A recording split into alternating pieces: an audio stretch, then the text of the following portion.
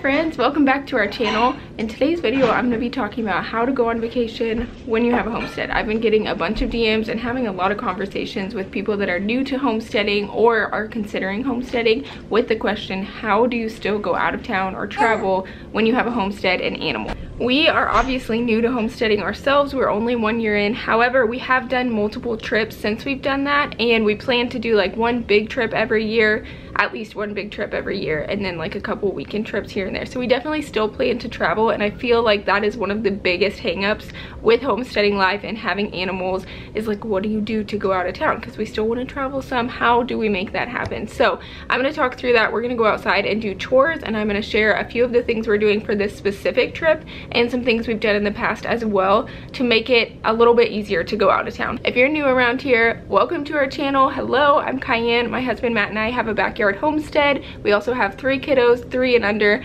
and lots of animals running around. So we share a lot about backyard homesteading, motherhood, family life, all of those kind of things. And if you like that kind of content, we would love for you to subscribe and follow along on our journey as we share everything that we are learning. And if you're not new around here, we're so grateful as always for you watching another video and spending your day with us. And we just love you guys, so thank you so much.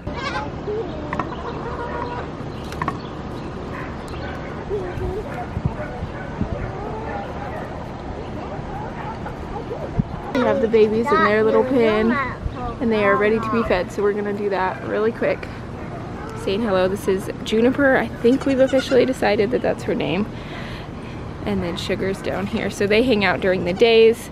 We separate Sugar from her mom during the day, and then we feed her bottles to hopefully help her be a little bit more friendly and get used to the bottle. And then we milk out her mom in the evening. So we're testing that out, and so far we really like it. But we'll definitely do some things differently, I think, with our next kids born to get them used to the bottle a little earlier. Okay, so I am feeding Juniper right now, so I figured I'd talk through what our plans are for this vacation. So we are going to the beach in a couple weeks with my family, and here's the first thing that I'll say. Homesteading does not mean it is impossible to go on vacation at all. Like, I think it's super possible, super doable. However, I will admit it is a lot more work to go on vacation than it would be if you didn't have animals. That's just kind of the reality, so you do have to know that going into it. Like, it just does take a little bit more prep beforehand to get everyone, you know, ready to go out of town. Not just packing yourself and your kids and all of that, but making sure that the animals are good. I feel like she's about to knock this camera right off.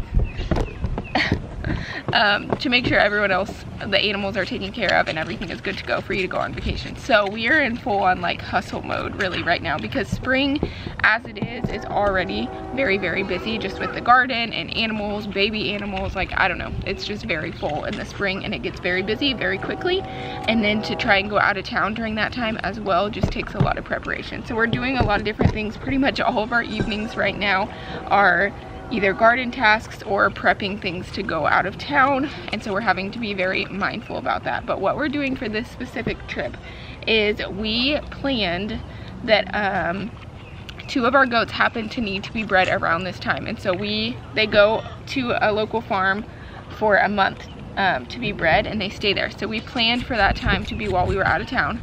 So we have 2 of our goats that are already gone, and then we have this little bottle baby here, and I actually have a friend who is wanting to get into goats that is very interested in goats, and her kids are interested. And since this one is a bottle baby, super friendly, super easy to take the bottle and everything, I asked her if she would be interested in having the bottle baby at her house for the week, because she has land and all of that, so she can do that. So they are going to be taking our bottle baby and taking care of her for us, which is obviously a huge blessing for us, but also really fun for her. She's getting right. Okay, I'm trying to give it to you, but you're trying to knock my camera off. Obviously, like, really fun for her kids as well to get that experience, and they can kind of experience having a little goat for a little while. We did this before we got goats. There was actually a local farm that did a rent a goat program when they had a whole bunch of baby kids, and you could rent the goat literally for a weekend and take care of them. And we did that right before, wow, this is not working at all, she's being crazy. Right before we got into goats, and it was such a fun experience and we absolutely loved it. So that's why I reached out to my friend to see, because I knew she wanted goats and all of that, and she was super excited and really wanted to do it. So that's where she will be going, and then we will have 2 other goats, S'mores and Sugar, that will need to be taken care of. So the other thing that I planned for with this trip is I knew that Sugar would still be on s'mores, like nursing on s'mores at that point when we went on vacation. And we've done this in the past too. When Churro, her baby from last year, was still on her is when we planned for our vacation, so that we could do that as a backup plan so that someone would not have to milk her. Granted, both of these times were when the babies were still pretty little, so I wasn't doing like twice a day milking or anything like that, so I can just leave the baby on them. They're not going to get mastitis, anything like that, and they don't have to be milked. So that has worked out really well for us in the past, and that's what we're planning on doing again.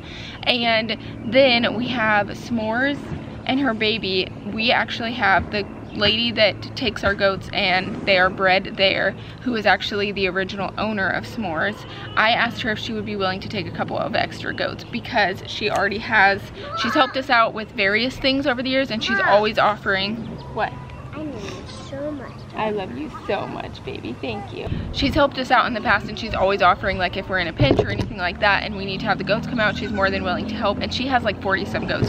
So for her to take another goat that doesn't even need to be milked daily and throw them in with the herd is like really no big deal, because she's already taking care of the rest of the goats. So we're gonna pay her to do that. In the past, we have paid someone to, we've done two different things. We paid someone to come stay at our house and take care of our animals, and we've also had someone just come like after work and come take care of them. Obviously that was when we weren't milking or things like that, so it didn't have to be multiple times a day, and we didn't have bottle babies at the time. So you do kind of have to plan seasonally, I feel like, around some of these things. But especially I would say finding community is like one of the biggest things to help you out, because if you can find someone who is single ideally, or young, like an older high school student or young college student, that works out really well. If they would be willing to come out and do that, people are always willing to make extra money, so that's something to think about. You do have to like budget a little bit more for your vacation to have your animals taken care of, but I feel like that kind of goes with the territory a little bit. And so those are really good options. Or the other option that is really awesome is if you have any homesteading friends or friends that are interested in homesteading, that you can swap services. So if you have other friends that homestead, you can just let them know, hey, when you go on vacation, I'm more than willing to come take care of your animals, and just swap, so you're not even paying each other, and they can take home, like if they're milking, they can take home the milk. If they're collecting eggs, they can take home the eggs, etc. Or also if you have friends that are wanting to get into homesteading, I feel like that's a really good option as well, because then they can experience all of that. So you can say, hey, you would get the farm goods, eggs, milk, produce in the garden, whatever it might be for that season, if you could come out and just, you know, feed and water our animals, take care of them, you know, once a day. Those are a few options as far as the animals that need a little bit more care day to day and checking in on. Chickens are a little bit easier, so I'm going to take you into the chicken coop and show you what we're doing as far as that goes.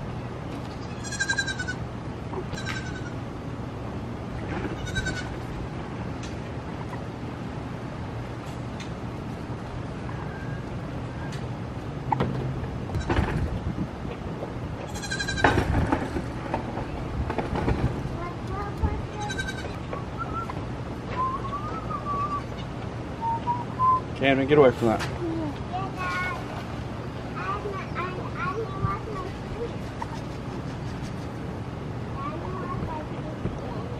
No. Pause on the chickens. I will show you the chickens and explain that situation in just a second, but s'mores needed to be milked, so I'm doing that first.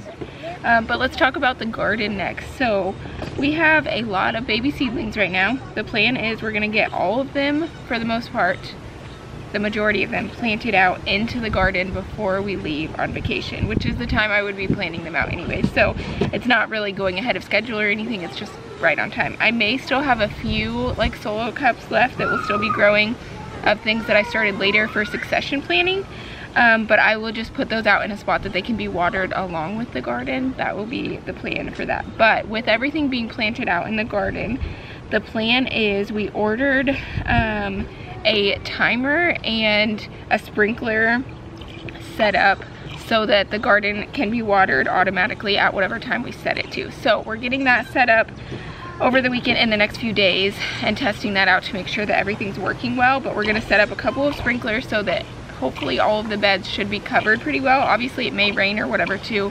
We're only gonna be gone a week, so it's not like a terribly long amount of time, but obviously we wanna make sure everything's watered, and it will be like only a couple weeks of being planted by the time we leave. and so we want to make sure that it's getting a lot of water and all of that. So I will put the solo cups out in a spot that the sprinklers can also reach them. They may get knocked over by the wind and stuff, but that's kind of the best that we can do. So we're doing that for the garden so that everything will be well maintained and all of that. And obviously you could have someone come out to your house too, and I feel like that would probably be the easiest solution, is just to hire someone to come out and take care of all of this for you. However, with like bottle babies and just all the different moving pieces we had, it was going to be quite a bit of work. And since we had a few different options that we could automate some things here to take the workload off, and then like the goats take them out places to be watched and just pay someone, it just seemed to kind of work out a little bit better for us to do the work ahead of time to set up these systems, because we can still use those down the line too, so that we can just leave the animals here. And then we also have a neighbor friend that we're really close with that can, okay, really? You're eating my hair. That can keep an eye on everything and make sure that everything is good and like working well. If we need to text him or whatever, he's always more than happy to help us with that stuff. So that's what we're doing for the garden. And then now I will take you over to the chickens as soon as I finish milking and show you what we're gonna be doing there. Hey, hey, hey, stop eating my hair. Stop, stop, stop. No. Juniper. Hey. Baby goats love eating hair, if you didn't know. Literally all of the baby goats we've had have done this. So if you have long hair, beware that your hair may be nibbled on.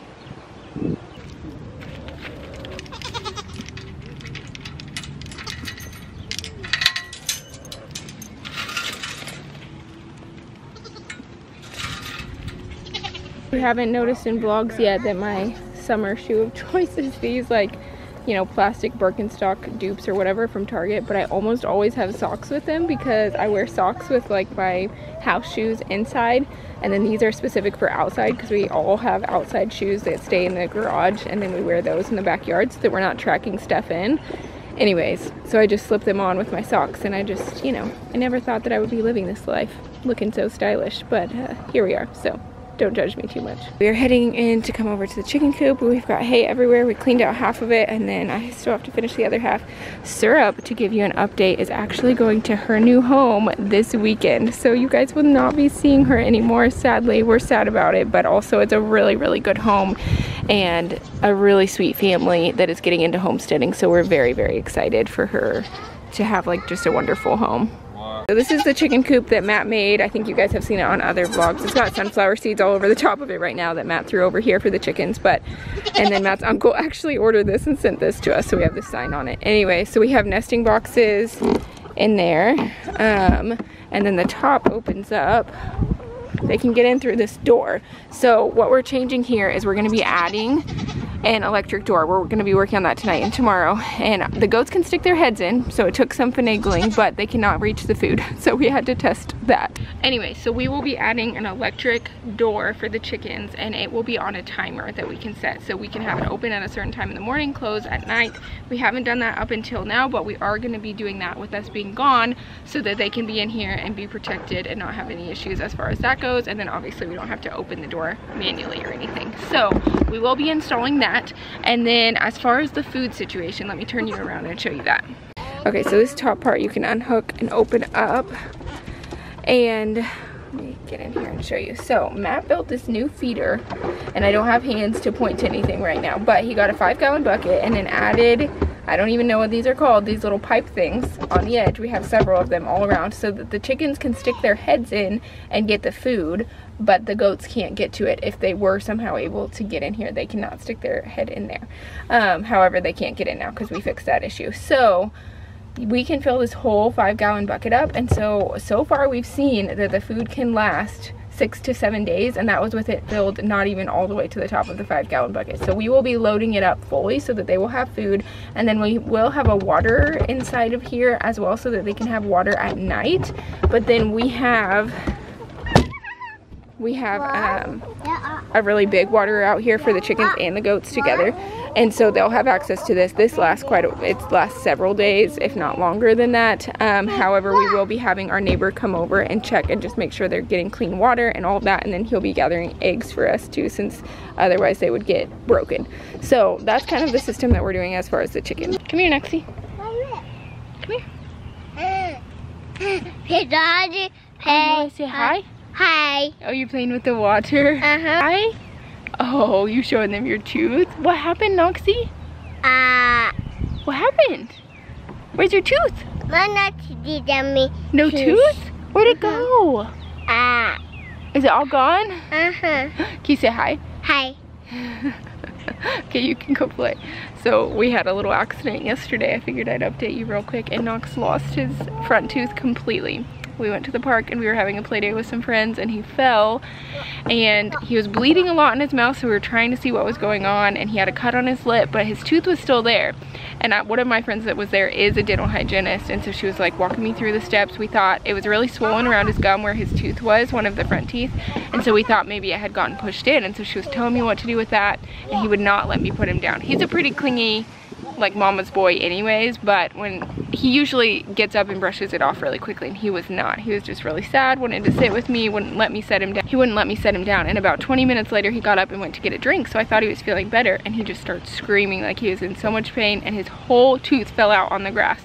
And so my friend was there, she walked me through, and you're supposed to put in milk, all of this stuff, and we had an emergency appointment with the dentist. Well, one of my good friends is also a dental hygienist, so we go to that dentist, and so she got us in and she walked us through everything. She was amazing, and she was so good with him. He was so brave and so tough, but they could not put it back in, sadly. So he will just be our toothless little toddler for the next like 4 to 5 years, which is honestly really sad. He looks really cute with it, but that's a long time. Every picture we have for like 5 years is going to be him not having his front tooth. Obviously, in the scheme of things, we are very, very grateful that, you know, it was quick and easy. He didn't have to go through a lot more pain or anything at the dentist. It all came out in one piece, which we were so grateful for. And so far there haven't been any other complications, but my mama heart is just a little sad about it, I'll be honest. So I figured I would show you guys that because you guys follow along with our family and all those things. This is kind of our first big like injury that has happened like that. So it wasn't the most fun day that we've had, but he's in good spirits. We took him out for some ice cream yesterday afterwards for being so brave and tough through all the stuff with the dentist and everything, and he's doing great. So it doesn't bother him at all. It's just, you know, thinking about him not having a tooth forever, but thankfully he's still adorable.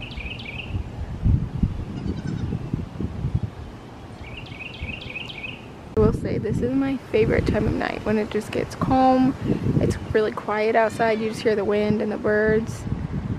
We still have some cleaning up to do, but all the animals are just hanging out and happy. We've got chickens over there all clustered by the gate, and then S'mores is up here and Syrup is on the floor. Then we got the baby goats just running around, and I just love watching them. It's so peaceful back here. I love watching my kids run around and just getting to see the animals like just live their best life, you know? Just watching them be animals and get to run around and do all the things that they do. I don't know, it's just really fun and peaceful to me. We are very excited to go on this vacation and get to go to the beach. Camden has seen the ocean before, but it's been a few years, and Knox and Payson have not at all, so we're very excited for that and to get to spend time with my family. My youngest sister actually graduates high school this weekend, and so all of the Homestead things and getting ready to leave for vacation, and then she's graduating, so we have her party and all the preparations for that, and then Mother's Day as well, and Payson is getting dedicated at our church that same day. So it's gonna be a full weekend for sure, but we can't wait to go and spend time. My sister is also going away for the summer. Before she goes away to college, she's moving away for college, the first one of us to do that, and she's also going to be gone the whole summer. So we're excited to get to spend some time as a family with all of us. And then my niece, this will be the first trip that my niece gets to go on, and it will just be so sweet to get to have that time together. So we're very, very excited to get away and just trying to get everything like plugged away, crossed off the list, so that we're ready to go and have a great trip. The garden is behind me, but obviously, like I said, it does not have anything planted out in it yet, although it will very soon. And I'm excited for that. I can't wait to start harvesting from that. No, Camden, don't let Syrup out right now, please. Thank you. So anyways, yeah, that's a lot of different moving pieces there. Here, let me set you down and I'll finish talking to you.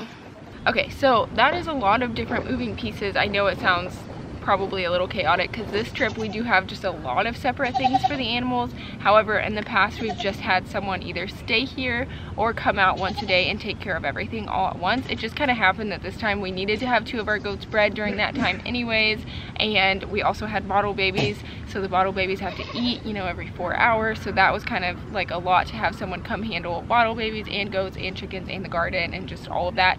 And our friend that we've used in the past has also since moved away. So, and all my family's going with us. So a lot of the options that we had as far as like single friends or young friends that would want to do something like house sitting just kind of didn't work out.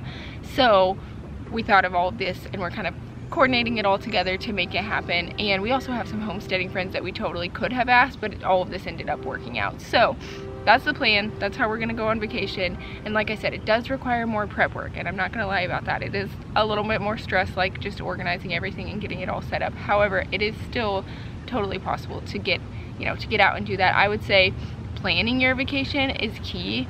To plan it to not be during like the height of everything. Like if we're going with my family, so we just kind of had to go with the dates they said. If we plan our own vacation, we would likely plan it for like early fall, just because we wouldn't have to deal with as much of being in the height of garden season, having baby goats, like all of those things. So if you can plan around that, that makes it a lot easier. So that's one of the tips that I would say as well. But yes, you can totally still travel and go do things, all of that.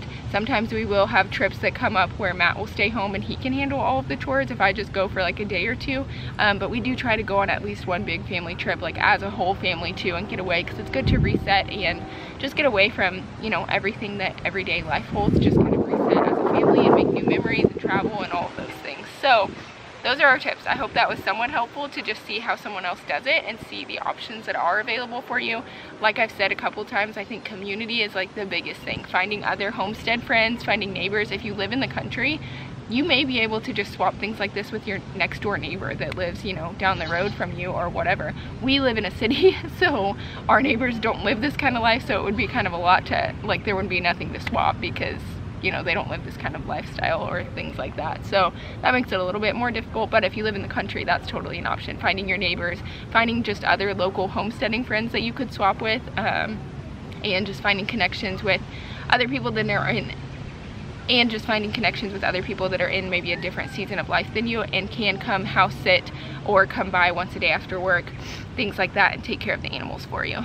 Sorry if you hear me sniffling. My allergies are like ridiculous right now. Apparently where we live is literally the #1 city in the entire nation for allergies. We found out recently, which is really not ideal because Matt has horrible allergies and now I'm getting them worse the past few years too, and our kids have them. Anyways, random tangent. But anyways, yes, you can travel with a homestead. I hope some of this was helpful or just, I don't know, just insightful to see how other people do it. I think it's just a conversation to have, because I don't think having animals in a homestead means that you can't travel. I think it just takes a little bit more creativity, and this is how we've made it work for us. So you'll have to let me know down in the comments if you do have a homestead, if you also travel, and what your #1 tip is for doing that, you know, with a minimum stress and all of that as possible. I would love to hear. And thank you so much for watching this video. I loved spending this evening, afternoon, whatever, with you guys. If you are new around here, we would love if you would follow along and see our journey. And if you're not new around here, thank you for watching another video. We will be sharing probably a little bit of our beach trip. We'll see how much we vlog of it. We might try and do that. But we will be sharing lots of things in the coming months, lots of homestead things, garden updates, garden tours, all of that stuff, and I can't wait. So we will talk to you soon. Bye, friends.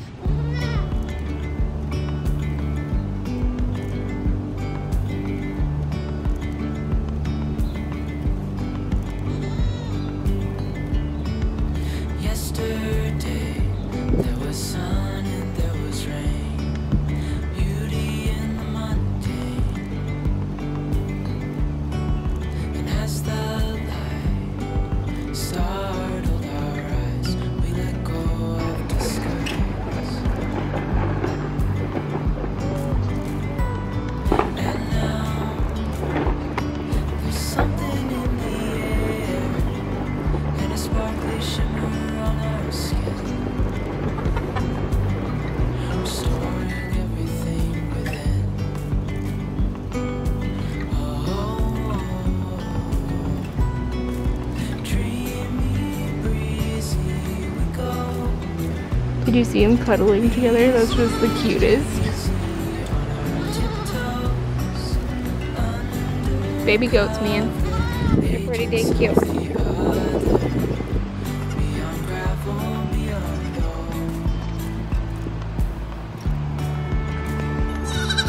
I gotta go inside.